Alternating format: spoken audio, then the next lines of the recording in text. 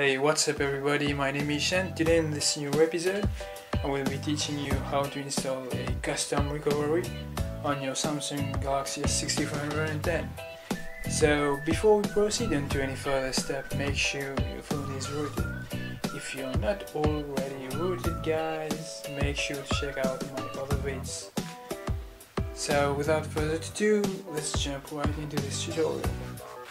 Well, so the first step is to power off your device.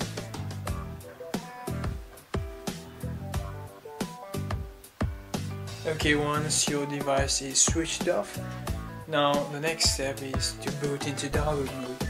So to boot into download mode, simply you will need to hold down the volume down button, the home key, and just turn on your device. So by holding the volume down button, the home key, and power on your device.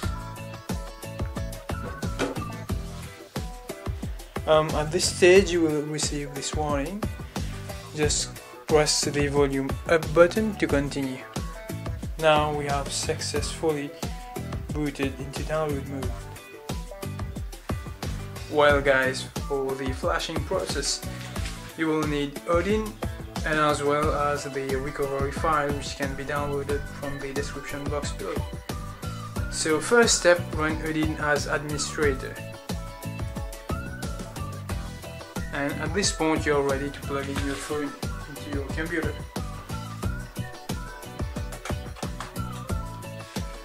As you can see, this board just lighted in a light blue color. So the next step is to click on the section AP and load the recovery file.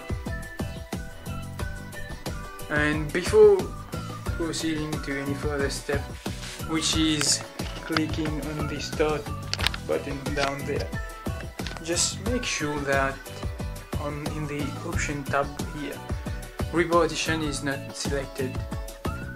If it's selected, just deselect that and leave everything as it is. Now we are ready to click start. And as you can see, the flashing process has already been started. And we are almost done at this point.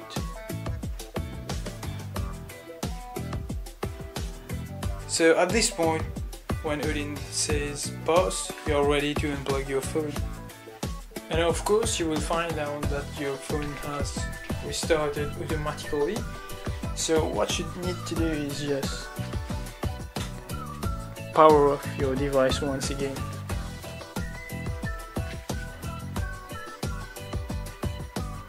Okay, so once your device is switched off, now this time you will need to boot into recovery mode, not download mode.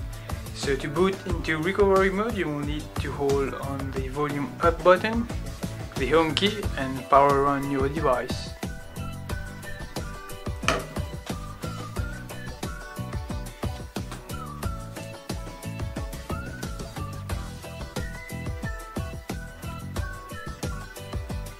As you can see, ClockworkMod has been successfully installed. So let me focus. So to make sure that everything is working, just try to do a wide cache partition. So wide cache partition.